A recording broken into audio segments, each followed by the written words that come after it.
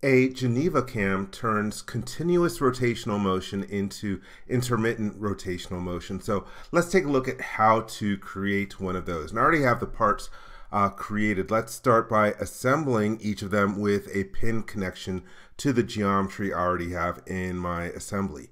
So I'll click the Assemble button. Let's start off with the wheel.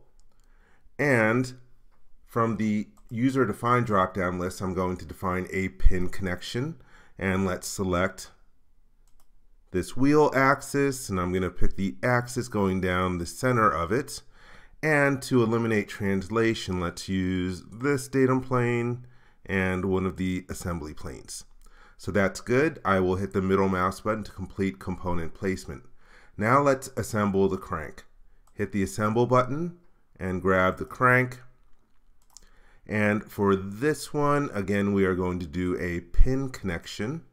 And I'll select the other axis in my model and the axis going down the middle.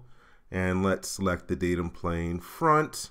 And we have a crank plane that places it in the right location. I'll hit the check mark. And let's turn off our datums. I don't need to see them anymore. So let's unclutter the screen. And test the motion. I'm also going to use it to move the crank closer to where I want it to be. Yep, they move the way that they should. But now we need to define the cam portion. And so I'm actually going to create 4 separate cams, one for each of the slots in the wheel. So we go to Applications and then Mechanism. And here we have cams. And so for the first one, I'm going to select, if I choose auto select, it should get the entire loop around there.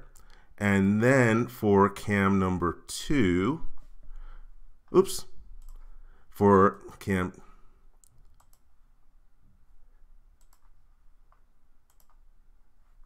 click OK out of there, forgot to do that. All right, now for cam 2, I am going to select the surfaces using the Control key. Click OK. And then for properties, here's the important part. You want to check the box to enable liftoff. And I'll click OK out of there. So that's the first one. Now I'm going to repeat that process for the other 4 locations. So let's create another cam and auto select. And get that loop there. Now for cam 2, selecting surfaces.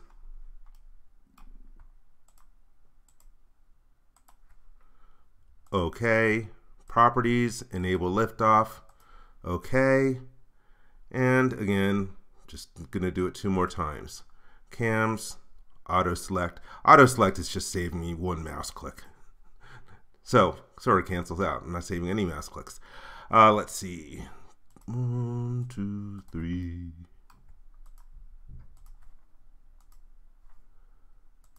Enable liftoff.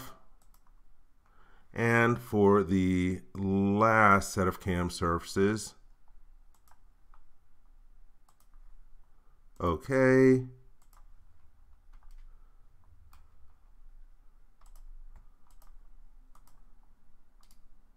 Use a little query select on that one surface. Properties, enable liftoff, OK. All right, and so now let's test dragging. That's good. And let's put in a motor, servo motor. Going to put it on this axis over here. I'm going to define velocity, and for the profile details, I'm just going to do constant velocity of 360 degrees per second. Hit the check mark. Now let's go to our analysis over here, edit definition, and right now it's going 0 to 4, kinematic analysis. That looks good. Let's change this. Let's do 16.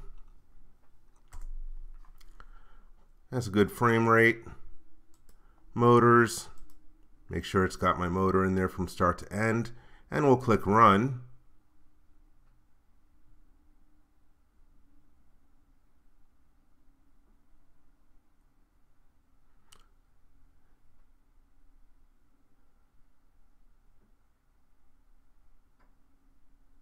And it's still running.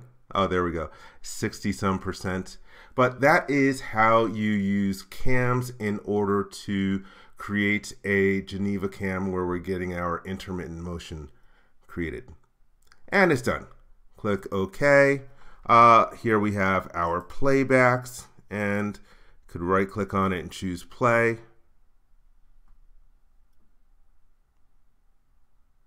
And from this dialog box, I just want to point out that if you're playing it, crank up the speed, hit the play button. Oh, come on, you can go faster.